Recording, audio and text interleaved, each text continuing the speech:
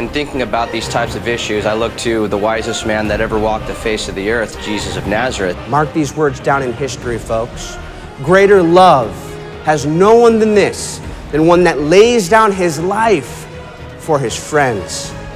Don't make deals with the devil, and you certainly don't make deals with terrorists. Wasn't the enemy of our soul the ultimate suicide bomber?